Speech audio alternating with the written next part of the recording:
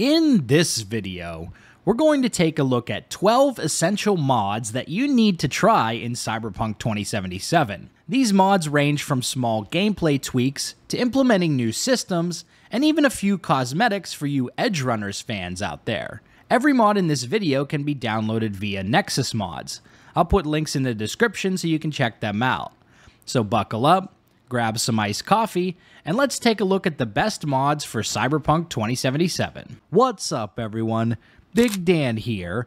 I make videos about RPGs and gaming commentary. So if you enjoy this video, be sure to smash that like button and subscribe to Big Dan Gaming. Without further ado, let's dive right in. Number 1. Wannabe Edgerunner, a simple Cyberpsychosis mod. Cyberpsychosis is a major theme in the Cyberpunk universe, both in-game and even more so in the Edgerunners anime. But there is no gameplay system in Cyberpunk 2077 to represent the effects of cyberpsychosis. V is able to install all the cyberware in the world and have absolutely no negative repercussions or trade-offs. Wannabe Edgerunner adds a new system to the gameplay called humanity. Each cyberware implant that you install decreases your humanity permanently while installed. You also get temporary decreases in humanity when you activate your cyberware and kill enemies. These effects can be offset by going to sleep in V's apartment. You can track your current humanity value via the cyberware menu screen or with a new widget which will appear above the player's HP bar. If you want to prevent all negative effects and glitches from low humanity, you can take the Neuroblocker's consumable item like our homeboy David did. These can be purchased via a Ripper Doc or crafted yourself. There are 3 different levels of low humanity that affect V. The first stage is glitches, which creates light on-screen glitches and a critical damage debuff. This is a sign that V needs to sleep off their Chrome usage. The next stage is pre-psychosis, which makes even more visual glitches, decreases your crit chance, and can even trigger cyberpsychosis. The final stage is the dreaded cyberpsychosis. This final form creates heavy visual glitches, but also buffs your movement speed, armor value, and health regeneration. If your character is outside or in a hostile zone, it will also trigger a police spawn. So Chrome junkies beware, V might not be built different after all. Number 2. Chop Shops. This mod sets up a series of locations where V can sell stolen cars, kind of like Los Santos Customs in Grand Theft Auto 5. There are 5 Chop Shop locations in total, in Watson, Yucatown, Haywood, Claire's Garage in Santo Domingo, and Dakota's in the Badlands. These will be marked on your map with a golden wrench icon.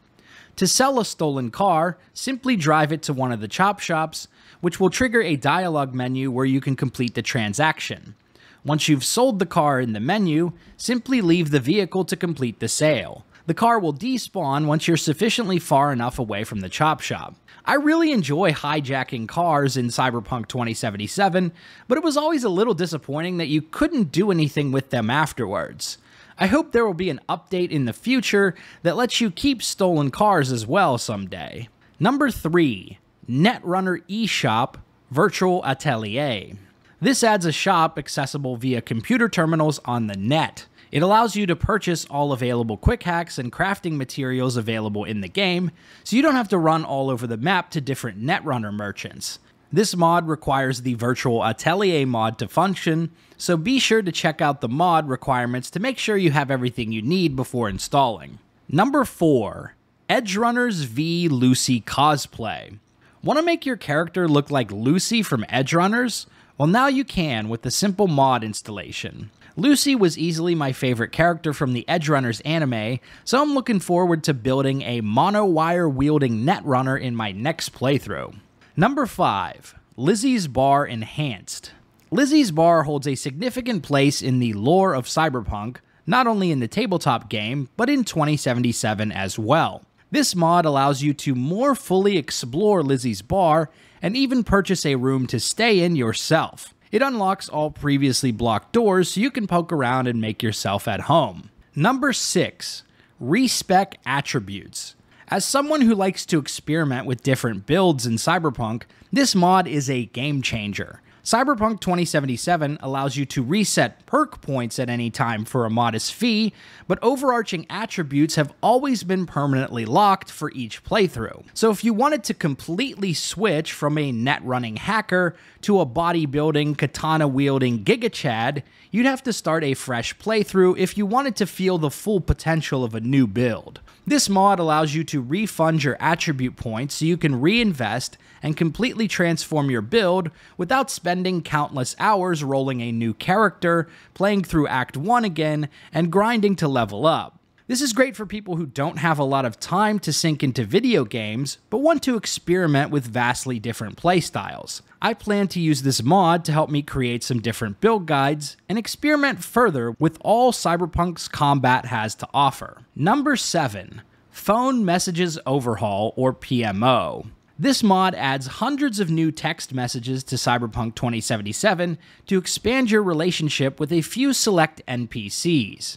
The characters you'll receive additional text from are Judy, Jackie, Pan Am, the Aldecaldos, Carrie, and the Netrunner Bugbear. Hilariously, River Ward is omitted from the mod. I guess no one likes him that much.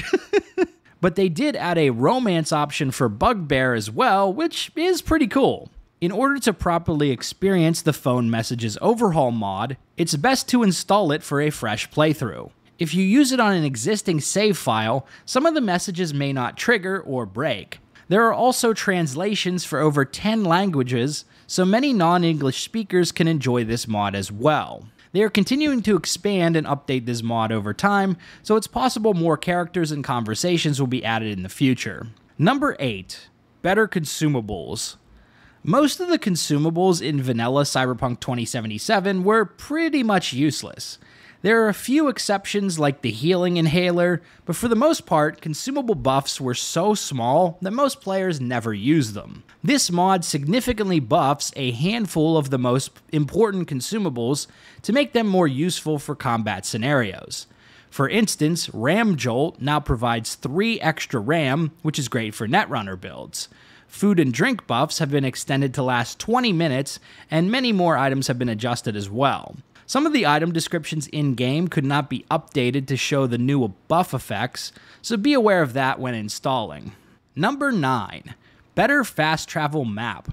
One of the most annoying things about Cyberpunk's fast travel system is how minimalistic the map is at the fast travel terminals. If you forget to toggle a waypoint marker for an optional objective like a Ripper Dock or Merchant, then you won't be able to see that on the fast travel map. This mod updates the game's fast travel map to enable the same filtering and waypoint systems from the regular map. This makes it much easier to plot your route and select the correct fast travel location when using this system. Big ups to the mod authors of this one. Number 10. Roach Race Difficulty Tweaks. As the name suggests, this mod adds adjustable difficulty modes to the new Roach Race arcade game. There are 2 new modes, Easier and Harder. Easier reduces high scores by 30%, increases the bonus from carrots and apples, and makes them appear more frequently. Harder mode increases every high score by 15%, as well as modifying enemy AI and creating more obstacles.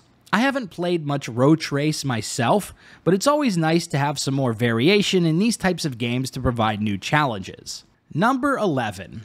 V's Edgerunner Mansion. This mod allows you to purchase and access V's mansion from the Sun ending.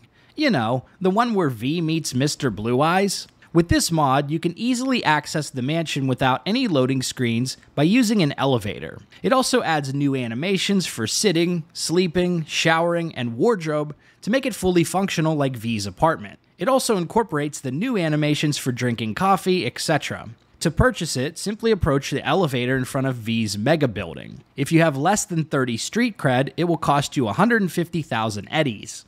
But if you have more than 30 street cred, the price is halved to 75,000 eddies. I love the design of this mansion, and was always bummed that you could only explore it for a few minutes at the very end of the game in a very specific ending. So I'm glad this mod gives the mansion a new life.